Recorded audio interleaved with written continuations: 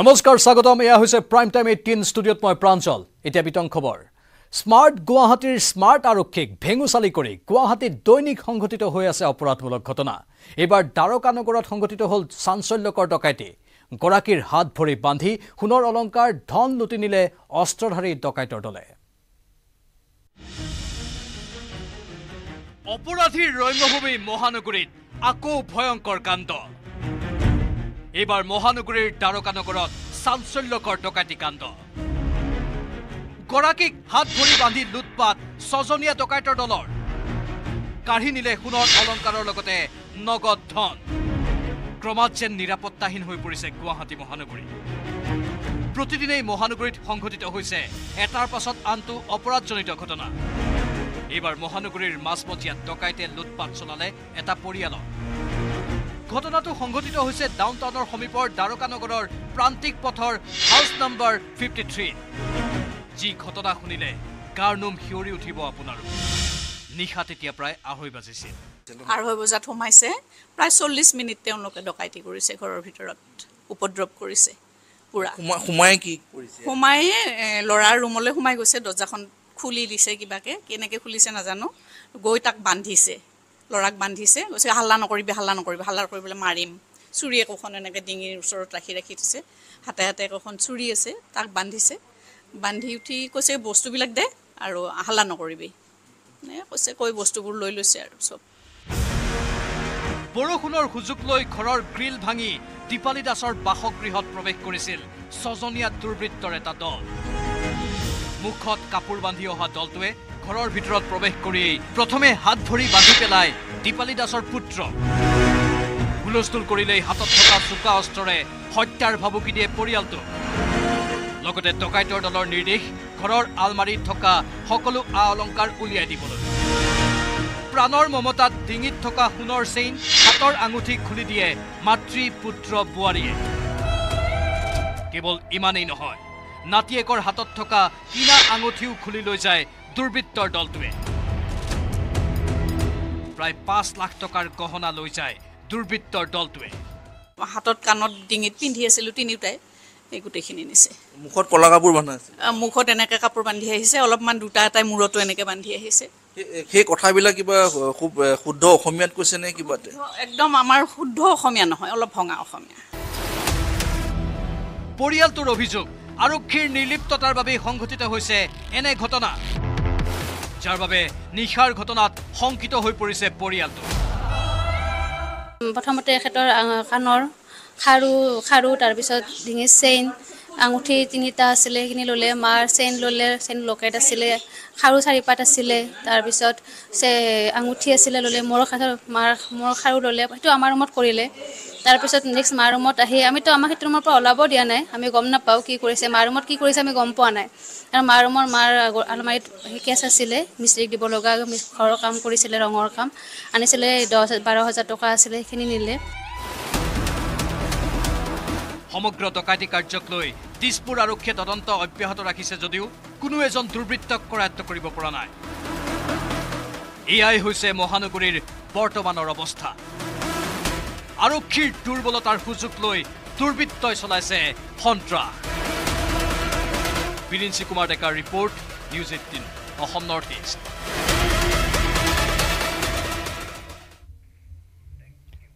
মহানগৰীৰ ভৰলুমুখৰ hit and run ঘটনাৰ নতুন পাক পৰকীয়া প্ৰেমৰ বাবে পাচলি বেপাৰী তহিবুদ্দিন আহমেদক হত্যা কৰাৰ অভিযোগ এখন বলেৰো বাহনে 400 মিটাৰ চোচৰাই নিছিল তহিবুদ্দিনক ধাৰলৈ লোৱা ধন উভতাই নিদিয়াৰ বাবে তহিবুদ্দিন আহমেদক হত্যা কৰাৰ অভিযোগ তুলিছে পত্নীয়ে মহানগৰীৰ ভৰলুত হিট এণ্ড ৰান বলেৰো বাহনে 400 মিটাৰ চোচৰাই নিলে তহিবুদ্দিন আহমেদক হিট এণ্ড ৰানৰ ঘটনাৰ মাজতেই আকৌ নতুন পাক পৰকীয়া প্ৰেমৰ বাবে তহিবুদ্দিনক হত্যাৰ অভিযোগ এগৰাকী মহিলাৰে আছিল তহিবুদ্দিনৰ প্ৰেম সেইগৰাকী মহিলাৰে আছিল তহিবুদ্দিনৰ ধনৰ লেনদেন মহিলাগৰাকীৰ পৰা 2 লাখ টকা ধাৰলৈ লৈছিল তহিবুদ্দিনে ধন উভতাই নিদিলে তহিবুদ্দিনক হত্যাৰ ভাবুকি দিছিল মহিলাগৰাকীয়ে এই অভিযোগ তহিবুদ্দিনৰ পত্নীৰ তাইৰ ওচৰত যাই তাইয়ে কিবা এটা কৰিব লাগিব আৰু যেনে পইচা লেনাদেনা আছে বুলি কৈছিল থানাৰ পুলিচেও জানে হেতু পইচা আছে 2 লাখ টাকা পাম বুলি কৈছিল আৰু কৈছো এনেকা যদি মোক পইচাটো নেদে নহয় মানুহ লাগে দি মাৰিম এনেকুৱা কৰি কৈছে থানাত বৃহস্পতিবাৰে নিশা প্ৰায় 10:30 বজাত ভৰলুৰ সুইচ গেটত সংঘটিত হৈছিল ভয়ংকৰ দুৰ্ঘটনা পূৰ্বৰে পৰা বহু সময় ধৰি ৰৈ থকা এখন বলেৰো বাহনে মহতিয়াই আনিছিল পাচলি বেপাৰী তহিবুদ্দিন আহমেদক প্ৰত্যক্ষদৰ্শীৰ ভাষ্যমতে চৰকাৰী বিভাগৰ টেগ লগোৱা বলেৰো বাহনে প্ৰায় 400 মিটাৰ মহতিয়াই আনিছিল তহিবুদ্দিনক শান্তিপুৰৰ পৰা প্ৰাগজ্যোতিষ মহাবিদ্যালয়ৰ সমীপলৈ 4চকীয়া বাহনে চুচৰাই নিছিল তহিবুদ্দিনক তহিবুদ্দিন আহমেদক পৰিকল্পিতভাৱে হত্যা কৰাৰ সন্দেহ একাংশৰ শান্তিপুৰৰ পৰা চুচৰাই লৈ আহিছে এখন গাড়ীয়ে বলেৰো গাড়ী এখনে চুচৰাই আনি তেখেতক ইয়াতে পেলাইছে প্ৰাগজ্যোতিষ কলেজৰ অলপ আগতে পেলাইছে নাই বুলিও 60-70 স্পীডত লৈ আহিছে খুব শব্দ হৈ আহিছে গাড়ীখন আহাৰ পিছতে ইয়াতে স্পীড ব্ৰেকাৰ আছে তাতে বোধহয় ঝটকা লাগি পেলাই ডেড বডিটো মানে তাতে পৰি গ'ল পৰকীয়া প্ৰেমৰ বাবে তহিবুদ্দিনক হত্যা কৰাৰ অভিযোগ তুলিছে প্ৰথমা পত্নীয়ে দুগৰাকী পত্নী থকাৰ পিছতো গুৱাহাটীত এগৰাকী অন্য মহিলাৰ সৈতে আছিল তহিবুদ্দিন প্ৰথমা পত্নী গুৱাহাটীৰ শান্তিপুৰত থকাৰ বিপৰীতে দ্বিতীয় পত্নী থাকে মঙ্গলদৈত যে এটা পৰকীয়া প্ৰেম কৰি আছে সেইটো মই গম পোৱা নাছিলোঁ তাৰমানে এতিয়া তাৰমানে 4-5 মাহ যেতিয়া ভালকৈ জানা হ'লো তেতিয়া মোৰ তাৰমানে সিহঁতৰ বেছি ডাঙৰ কাজিয়া হৈ যায় ঘটনা সন্দৰ্ভত ভৰলুমুখ আৰক্ষীক স্থানীয় লোকে অৱগত কৰিছিল যদিও যান বাহন আৰক্ষীলৈ দায়িত্ব ঠেলি দি দায় সামৰাৰ অভিযোগ আৰক্ষীৰ বিৰুদ্ধে আৰক্ষীয়ে এই পৰ্যন্ত উদ্ধাৰ কৰিব পৰা নাই হিট এণ্ড ৰানৰ ঘটনাৰ চিচিটিভি ভিজুৱেল সঁচাকৈয়ে পৰকীয়া প্ৰেমী কাল হ'ল নেকি তহিবুদ্দিন আহমেদৰ আৰক্ষীৰ তদন্তত এতিয়া পোহৰলৈ আহিব হিট এণ্ড কাণ্ডৰ প্ৰকৃত ৰহস্য প্ৰিয়ৱত Gogoi report news 18 Assam north east আৰু এই মুহূৰ্তৰ বিগ ব্ৰেকিং নিউজ যোৰহাট চিকিৎসা মহাবিদ্যালয় হস্পিটেলৰ বিভিন্ন পৰীক্ষাৰ বাবদ মাচুল বৃদ্ধিৰ সিদ্ধান্ত বাতিল কৰা হৈছে মুখ্যমন্ত্ৰীৰ নিৰ্দেশত বাতিল কৰা হৈছে পৰীক্ষাৰ বাবদ মাচুল বৃদ্ধিৰ প্ৰস্তাৱ পৰৱৰ্তী নিৰ্দেশনা নিদিয়ালৈ পূৰ্বৰ মাচুল জাৰি ৰখাৰ নিৰ্দেশনা দিয়া হৈছে উল্লেখযোগ্য যে যোৰহাট চিকিৎসা মহাবিদ্যালয় হস্পিটেলৰ অধীক্ষকে সংবাদমেলযোগে বিভিন্ন পৰীক্ষাৰ বাবদ মাচুল বৃদ্ধিৰ সিদ্ধান্ত লৈছিল কিছু পৰীক্ষা দুগুণ পৰ্যন্ত বৃদ্ধি কৰিছিল মাচুল যোৰহাট মেডিকেল কলেজ হস্পিটেল কৰ্তৃপক্ষৰ সিদ্ধান্তত বাধা প্ৰদান কৰি মাচুল বৃদ্ধি নকৰিবলৈ নিৰ্দেশ দিছে মুখ্যমন্ত্ৰীগৰাকীয়ে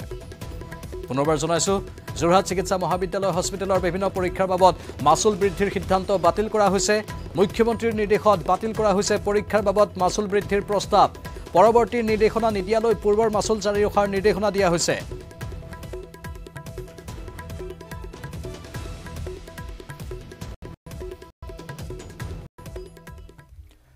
ৰাজ্য চৰকাৰৰ পঞ্চায়ত আৰু গ্ৰামোন্নয়ন বিভাগৰ কামত ক্ষুণ্ণ অসম বিধানসভাৰ অধ্যক্ষ বিশ্বজিৎ দৈমাৰী যাৰ বাবে মন্ত্ৰী ৰঞ্জিত দাসৰ বিভাগৰ বিৰুদ্ধে মুখ্যমন্ত্ৰীৰ হস্তক্ষেপ বিচাৰি অধ্যক্ষ দৈমাৰীয়ে হিমন্ত বিশ্ব শৰ্মালৈ প্ৰেৰণ কৰিলে চিঠি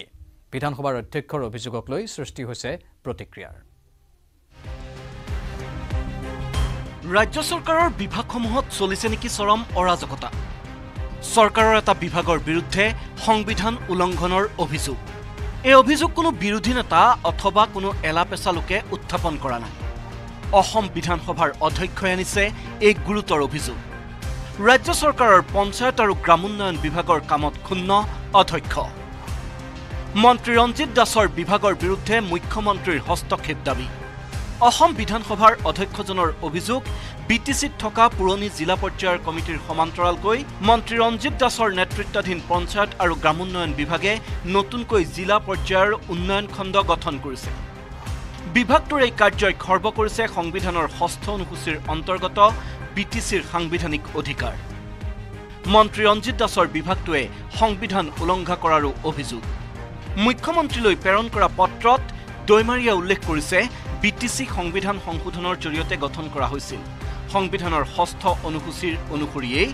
ৰাজ্য চৰকাৰে সকলো বিষয় বিটিচিলৈ হস্তান্তৰ কৰিছে বিটিচিৰ নিজা বিধায়নী আৰু নীতি নিৰ্ধাৰণৰ ক্ষমতা আছে সেই অনুসৰিয়েই পঞ্চায়ত আৰু গ্ৰামোন্নয়নো বিটিচিৰ কৰ্তৃপক্ষলৈ হস্তান্তৰ কৰা হৈছে সেয়ে ৰাজ্য চৰকাৰৰ অধীনত থকা পঞ্চায়ত আৰু গ্ৰামোন্নয়ন বিভাগে বিটিচিত জিলা পৰ্যায়ৰ উন্নয়ন খণ্ড গঠন কৰাটো সংবিধান উলংঘন তথা বিটিচি গঠনৰ উদ্দেশ্যৰ পৰিপন্থী বিধানসভাৰ অধ্যক্ষগৰাকীয়ে এই বিষয়টো সন্দৰ্ভত মুখ্যমন্ত্ৰীৰ হস্তক্ষেপৰ আহ্বান জনাইছে লগতে বিটিচিক উন্নয়ন খণ্ড পুনৰ গঠন প্ৰক্ৰিয়া আগবঢ়াই নিবলৈ অনুমতি দিবলৈ আহ্বান জনাইছে বিটিচি উন্নয়ন খণ্ড পুনৰ গঠন কৰিবলৈ দিয়াৰ বাবে 2003 চনত হোৱা বড়ো চুক্তিৰ পাছত বিটিচি অঞ্চলত শান্তি ঘূৰি অহাৰ কথা উল্লেখ কৰি বিটিচি অঞ্চলৰ আবেগৰ প্ৰতি লক্ষ্য ৰাখিবলৈও আহ্বান জনায় দৈমাৰীয়ে কিন্তু ইয়াৰ বিপৰীতে অধ্যক্ষ বিশ্বজিৎ দৈমাৰীৰ অভিযোগ নস্যাৎ কৰি মন্ত্ৰী ৰঞ্জিত দাসৰ স্পষ্ট ঘোষণা আমি আইন উলংঘা কৰা নাই ইতিমধ্যে এই সন্দৰ্ভত বিভাগীয় সঞ্চালকে পত্ৰ প্ৰেৰণ কৰিছে বিটিচিৰ প্ৰধান সচিবলৈ বিটিচি কৰ্তৃপক্ষই এই উন্নয়ন খণ্ডসমূহ যেনেদৰে পুনৰ্গঠন কৰিব বিচাৰে সেয়া বিভাগক অৱগত কৰিলেই নিৰ্দেশনা জাৰি কৰা হ'ব বুলি স্পষ্ট কৰি দিয়ে পঞ্চায়ত আৰু গ্ৰামোন্নয়ন মন্ত্ৰীজনে যদি তেওঁলোকক যদি ব্লক ৰিঅৰ্গানাইজ কৰিব নালাগে তে আমাৰ ক'বলগীয়া একো নাই আমাৰ কমিশ্যনাৰ একাডেঙৰ চিঠিৰ আধাৰত আমাক জনাই দিলে হ'ল নিয়মটো উলংঘা কৰা নাই কাৰণ কিয় প্ৰিন্সিপাল ছেক্ৰেটাৰীলৈ আকাশ দিবলৈ চিঠি দিছে তেখেতে আৰু চিঠি দিয়াৰ আধাৰত তেওঁলোকৰ যিখন সমিতি আছে কাৰণ বিটিচিৰ নিজা এখন সমিতি আছে সমিতিয়ে ৰিঅৰ্গানাইজ যেনেকৈ কৰিব বিচাৰিছে তেনেকৈ আমাক দিলে আমি সেইমতে নটিফিকেশ্যন কৰিম তেওঁৰ চিঠিখন দিয়াটো ভুল হোৱা নাই তো ঠিকেই দিছে তেওঁ কনষ্টিটিউশ্যনেল ৰাইটৰ কথা দিছে কিন্তু মই দেখিছোঁ যে এই 30 তাৰিখে একেধৰণৰ চিঠি প্ৰিন্সিপাল ছেক্ৰেটাৰী বিটিচিক দিয়া আছে কিন্তু ৰাজ্য চৰকাৰৰ এটা বিভাগৰ বিৰুদ্ধে বিধানসভাৰ অধ্যক্ষৰ অভিযোগক লৈ সৃষ্টি হৈছে প্ৰতিক্ৰিয়াৰ চৰকাৰী কাম-কাজৰ খামখিয়ালিক লৈ উঠিছে প্ৰশ্ন অধ্যক্ষ দৈমাৰীৰ পত্ৰক লৈ তাৎক্ষণিক প্ৰতিক্ৰিয়া প্ৰকাশ কৰিছে মুখ্যমন্ত্ৰী হিমন্ত বিশ্ব শৰ্মাৰ মন্তব্য বিধানসভাৰ অধ্যক্ষজনে এক পৰামৰ্শহে প্ৰদান কৰিছে সেই অনুসৰি সংশ্লিষ্ট বিভাগে কাম কৰিলেই হ'ল তেওঁ পৰামৰ্শ দিছে যে 6 শিডিউলৰ ব্লক 6 শিডিউলতে হ'ব লাগে এটো ভাল পৰামৰ্শ তাতটো কোনো বিৰুদ্ধে কোৱা নাই তেওঁ এটা পৰামৰ্শ দিছে পৰামৰ্শটো গ্ৰহণ কৰিলেই হ'ল অসীম দত্তৰ সহযোগত Hirakjyoti মালাকাৰৰ report news 18 Assam north east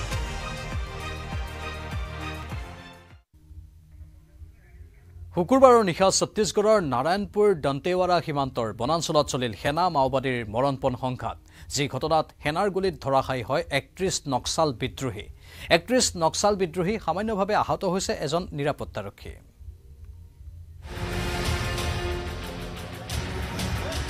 ছত্তীশগড়ত মাওবাদীৰ বিৰুদ্ধে বৃহৎ অভিযান নিৰাপত্তাৰক্ষীৰ গুলীত নিহত 31 মাওবাদী দন্তেৱাৰা সীমান্তৰ ঘন জংঘলত অব্যাহত সংঘৰ্ষ 2026লৈ ছত্তীশগড়ক মাওবাদী মুক্ত কৰাৰ ঘোষণা মুখ্যমন্ত্ৰী বিষ্ণু দেওচাই নক্সাল বিদ্ৰোহীৰ বিৰুদ্ধে শুকুৰবাৰৰ পৰা ছত্তীশগড়ত চলিছে ডিষ্ট্ৰিক্ট ৰিজাৰ্ভ গাৰ্ড আৰু স্পেচিয়েল টাস্ক ফ'ৰ্চৰ তীব্ৰ অভিযান ছত্তীশগড়ৰ নাৰায়ণপুৰ দন্তেৱাৰা সীমান্তৰ এখন বনাঞ্চলত চলা এই নক্সাল বিৰোধী অভিযানত বৰ্তমানলৈ 31 নক্সাল বিদ্ৰোহী নিহত হৈছে আৰক্ষীৰ গুলীত মাওবাদীৰ বিৰুদ্ধে চলা এই অভিযান অন্যতম সফল অভিযান বুলি দাবী কৰিছে ছত্তীশগড় প্ৰশাসনে ঘন জংঘলৰ গভীৰতালৈ পলায়ন কৰা আন একাংশ বিদ্ৰোহীৰ বিৰুদ্ধে অভিযান অব্যাহত ৰাখিছে ডিআৰজি আৰু এছটিএফে চোৰাংচোৱাৰ খবৰৰ ভিত্তিত অঞ্চলটোত চলিছিল অভিযান চোৰাংচোৱাৰ খবৰ অনুসৰিয়েই গুভেল নেন্দুৰ আৰু থুলথুলিৰে পৃথক পৃথক গোটত বিভক্ত হৈ অভিযানকাৰী দলে ঘেৰি ধৰে মাওবাদীৰ দলটোক শনিবাৰে দুপৰীয়া নেন্দুৰ থুলথুলিৰ সমীপৰ বনাঞ্চলত সংঘটিত হয় মুখামুখি সংঘৰ্ষ এই সংঘৰ্ষত 31 মাওবাদী নিহত হোৱাৰ উপৰি নিহত বিদ্ৰোহীৰ সংখ্যা বৃদ্ধি পোৱাৰ সম্ভাৱনাই প্ৰবল ঘটনাস্থলীত অব্যাহত আছে অভিযান ইতিমধ্যে সংঘৰ্ষস্থলীলৈ অতিৰিক্ত চিআৰপিএফ আৰু টিআৰজি বাহিনী প্ৰেৰণ কৰা হৈছে আনহাতে অভিযানকাৰী দলে নক্সাল বিদ্ৰোহীৰ পৰা উদ্ধাৰ কৰিছে LMG rifle AK-47 rifle SLR rifle ইনচাস rifle 303 ৰাইফলকে ধৰি আন বহু অস্ত্ৰ শস্ত্ৰ ইফালে মাওবাদীৰ সংঘৰ্ষত এই পৰ্যন্ত এজন নিৰাপত্তাৰক্ষী সামান্যভাৱে আহত হোৱাৰ খবৰ মাওবাদীৰ বিৰুদ্ধে এক অন্যতম সফল অভিযান বুলি উল্লেখ কৰি মুখ্যমন্ত্ৰী বিষ্ণু দেওচায়ে অভিনন্দন জনাইছে নিৰাপত্তা বাহিনীক মুখ্যমন্ত্ৰীজনৰ লগতে মন্তব্য ছত্তীশগড়ত নক্সালবাদে লৈছে শেষ উশাহ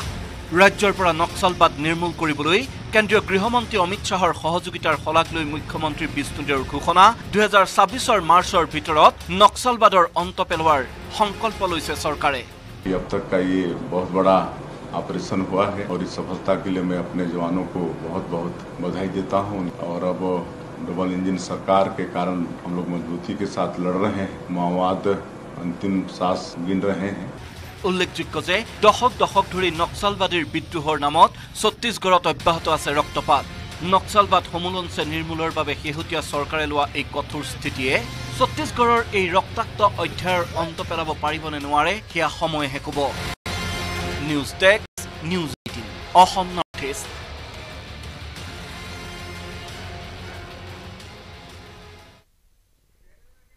সন্মুখত 2026 চনৰ বিধানসভা নিৰ্বাচন কংগ্ৰেছ শাসনলৈ আহিলে কোন হ'ব পৰৱৰ্তী মুখ্যমন্ত্ৰী তাকে লৈ কংগ্ৰেছৰ মাজত চলিছে সংঘাত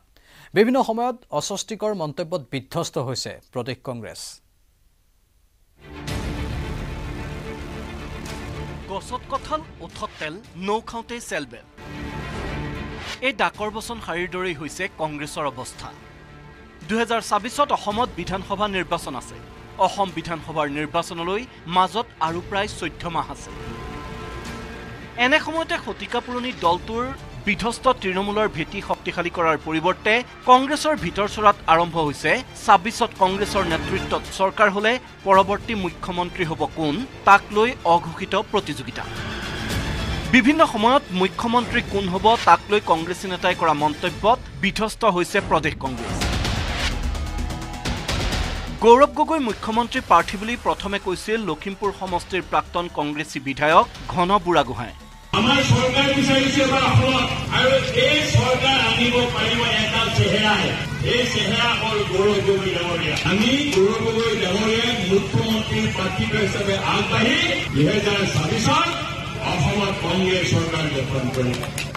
তাৰ কেইদিনমানৰ পিছতে শুকুৰবাৰে চিৰাঙত প্ৰদেশ কংগ্ৰেছৰ সভাপতি ভূপেন কুমাৰ বৰাক মুখ্যমন্ত্ৰী পাতিলে কংগ্ৰেছৰ নেতা গৰ্জন মুস্তাহাৰীয়ে ভূপেন বৰাক কাষত বহুৱাই এই মন্তব্য বিগত লোকসভা নিৰ্বাচনৰ কোকৰাঝাৰ সমষ্টিৰ বিৰোধী ঐক্যমঞ্চৰ সমৰ্থিত প্ৰাৰ্থী গৰ্জন মুস্তাহাৰীৰ মুখ্যমন্ত্ৰী হোৱাৰ পাছত যেন পাহৰি নাযায় তেখেতৰ হয় অনুৰোধ ৰাখিছো নিশ্চয়কৈ দুই কংগ্ৰেছী নেতাৰ এনে মন্তব্যই প্ৰদেশ কংগ্ৰেছত যে পুনৰ নেতৃত্ব কেন্দ্ৰিক শীতল যুদ্ধ আৰম্ভ হৈছে তাৰে ইংগিত দিছে যদিও ঘন বুঢ়াগোহাঁই অথবা গৰ্জন মুস্তাহাৰীৰ এই মন্তব্যৰ পিছতেই প্ৰতিক্ৰিয়া প্ৰকাশ কৰি দুইকে অত্যুৎসাহী আখ্যা দিছে প্ৰদেশ কংগ্ৰেছৰ সভাপতি ভূপেন বৰাই দুই এজন অত্যুৎসাহী থাকে দুই এজন থাকে আমাৰ মুখ্যমন্ত্ৰী কোন হ'ব এইটো আমি যেতিয়া ৰিজাল্ট দিব এইটো কথা খাটাং যে 26ত কংগ্ৰেছৰ মুখ্যমন্ত্ৰী হ'ব দুজনকৈ কংগ্ৰেছীৰ অস্বস্তিকৰ মন্তব্যত তীব্ৰভাৱে অসন্তুষ্ট হৈছে প্ৰধান বিৰোধী দলটোৰ আন একাংশ নেতাকৰ্মী সেয়ে এতিয়াৰ পৰা আৰু কোনেও এনে মন্তব্য কৰিব নোৱাৰিব বুলি কয় কাৰ্যকৰী সভাপতি জাকিৰ হুছেইন সিকদাৰে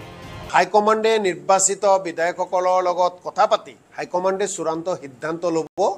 26ত কংগ্ৰেছ দলৰ চৰকাৰ গঠন হলে কোন মুখ্যমন্ত্ৰী হ'ব আজিৰ তাৰিখৰ পিছত আমাৰ কোনো নেতা কৰ্মীয়ে মুখ্যমন্ত্ৰী কোন হ'ব ৰাজহুৱাভাৱে ঘোষণা নকৰে কংগ্ৰেছৰ মুখ্যমন্ত্ৰী কেন্দ্ৰিক এই কথা বতৰাই অস্বস্তিত পেলাইছে মিত্ৰতাত থকা সহযোগী দলসমূহকো বিপুল বৰ্মনৰ report news 18 Assam north east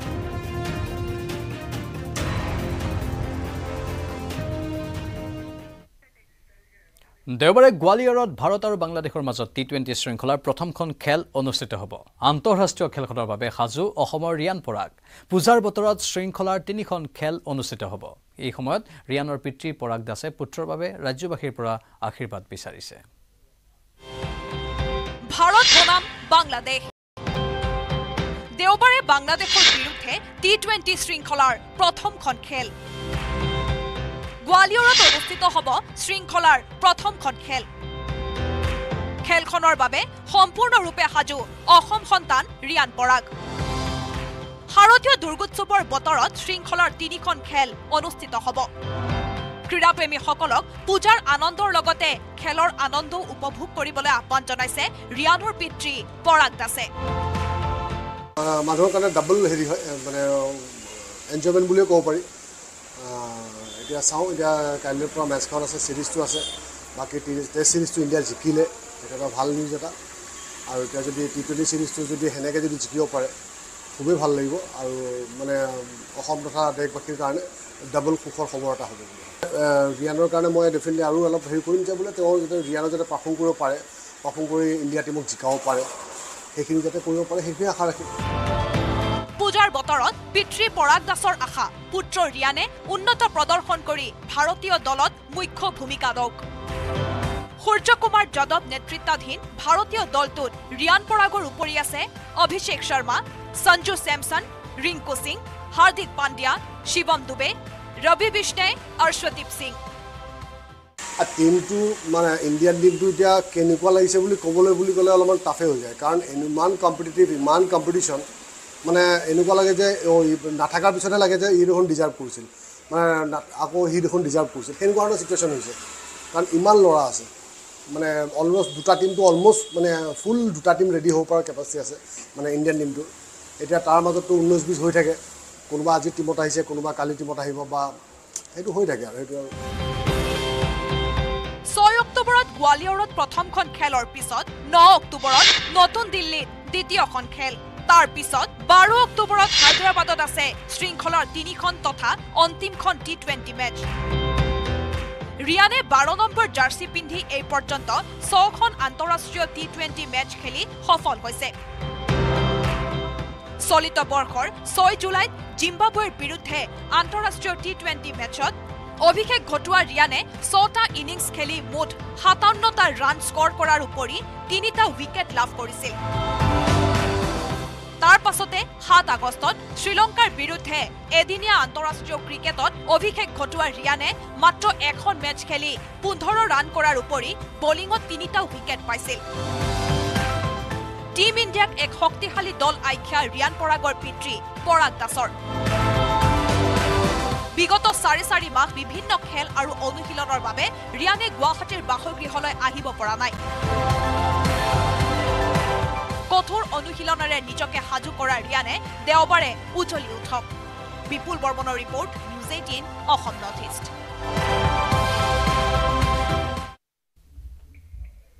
ডিব্ৰুগড়ৰ বাণীপুৰত সংঘটিত হৈছে গাৰ নোম শিয়ৰি যোৱা এটা নৃশংস হত্যাকাণ্ড ঘৰৰ ভিতৰতে মাতৃক হত্যা কৰিলে পুত্ৰই হত্যাকাৰীটোৰ নাম শংকৰজ্যোতি গগৈ ডিব্ৰুগড়ৰ বাণীপুৰৰ 11 নম্বৰ বাইলেনত নিশা এই ঘটনা সংঘটিত হৈছে ঘৰৰ ভিতৰতে মাতৃক ডিঙি চেপি হত্যা কৰে বুলি আৰক্ষীৰ আগত স্থানীয় ৰাইজে জানিবলৈ দিছে মৃত দুৰ্ভগীয়া মাতৃগৰাকীৰ নাম পূৰ্ণিমা গগৈ ঘটনাৰ পিছতেই নিশাই গাভৰু পথাৰ থানাৰ আৰক্ষী থানাত গৈ উপস্থিত হৈ মৃতদেহ উদ্ধাৰ কৰি হত্যাকাৰী পুত্ৰক গ্ৰেপ্তাৰ কৰি তদন্ত অব্যাহত ৰাখিছে আৰক্ষীয়ে উপস্থিত হৈ ঘটনাস্থলীত আৰু তাৰ পাছতেই মৃতদেহটো উদ্ধাৰ কৰে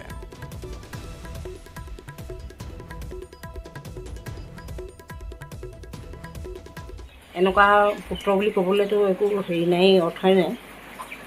নিজৰ মাকক যেতিয়া হেৰি কৰিছে মাৰিছে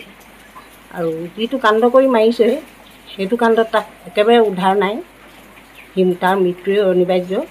তাক মাৰি পেলালেও আমি একো ক'বলৈ নাই নিজৰ যদি জন্মদাত্ৰীক মাৰিব পাৰিছে আৰু কি হ'ব আৰু সেইটো গতিকে মাতৃ বুলি ক'লে আমি বহুত দুখ পাইছোঁ মাকৰ সমান পৃথিৱীত একোৱেই নাই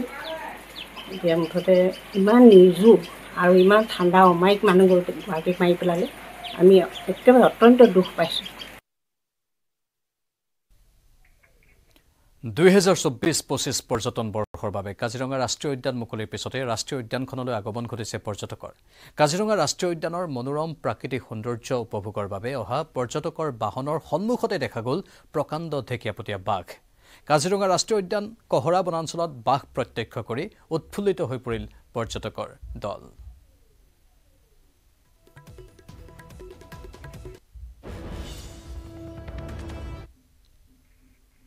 ইফালে কাজিৰঙা ৰাষ্ট্ৰীয় উদ্যানত গড় হত্যাৰ পৰিকল্পনা চোৰাং চিকাৰী গ্ৰেপ্তাৰৰ পিছতে পোহৰলৈ আহিছে এই বিস্ফোৰক তথ্য নগাঁও আৰক্ষীয়ে গ্ৰেপ্তাৰ কৰা অৰ্জুন ৰংপিৰ ভাষ্যৰ ভিত্তিত আন 4জনক গ্ৰেপ্তাৰ কৰিছে আৰক্ষীয়ে কাৰ্বি আংলং আৰক্ষীৰ তথ্যৰ ভিত্তিত বাগৰি আৰক্ষী আৰু কাজিৰঙা বন বিভাগে চলাইছিল অভিযান আৰক্ষী তথা বন বিভাগৰ যৌথ অভিযানত জালত পৰিছে খৰচিং বে থাইজিল লেকথে সোবাৰ ইংলেং ধৃত খৰচিঙৰ পৰা জব্দ কৰিছে বন্দুকৰ সাইলেন্সাৰ আনহাতে গড় হত্যাৰ পৰিকল্পনাৰ সৈতে জড়িত থকা আন এটা দুৰ্ধৰ্ষ চোৰাং চিকাৰী অৰ্জুন ৰংহাঙক ৰংবংৱেৰ পিং ৰংহাং গাঁৱৰ পৰা কৰায়ত্ব কৰিছে আৰক্ষীয়ে উল্লেখযোগ্য যে পূৰ্বে নগাঁও আৰক্ষীয়ে গ্ৰেপ্তাৰ কৰা অৰ্জুন ৰংপিৰ ভাষ্যৰ ভিত্তিত চলিছিল আৰক্ষী তথা বন বিভাগৰ অভিযান অৰ্জুন ৰংপিক নগাঁও আৰক্ষীয়ে গ্ৰেপ্তাৰ কৰি সমজাই দিছিল কাৰ্বি আংলং আৰক্ষীক অৰ্জুন ৰংপিক কৰা মাৰাথন জেৰাত কাৰ্বি আংলং আৰক্ষীয়ে লাভ কৰিছিল গড় হত্যাৰ পৰিকল্পনাৰ তথ্য ইপিনে কাৰ্বি আংলং আৰক্ষীয়ে দিয়া তথ্যৰ ভিত্তিতে পুৱাই বাগৰি আৰক্ষী আৰু কাজিৰঙা বন বিভাগে অভিযান চলাই গ্ৰেপ্তাৰ কৰে আন 4 চোৰাং চিকাৰীক এই ঘটনা সন্দৰ্ভত আৰক্ষী তথা বন বিভাগে অব্যাহত ৰাখিছে তদন্ত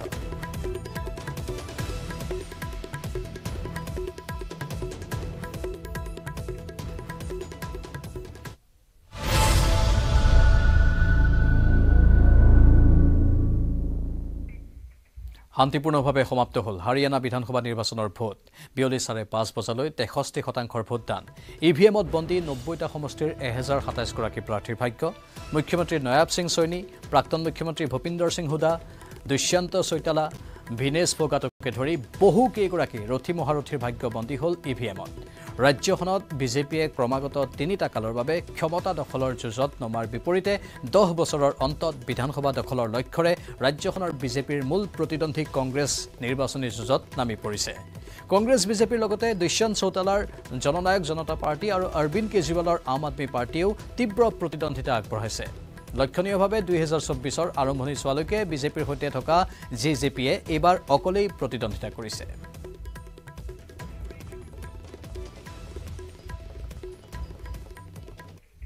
আৰু প্ৰাইম টাইম বাতৰিত এইখিনিতে সময় বাণিজ্যিক বিৰতিৰ অতি সোনকালে উভতি আহিম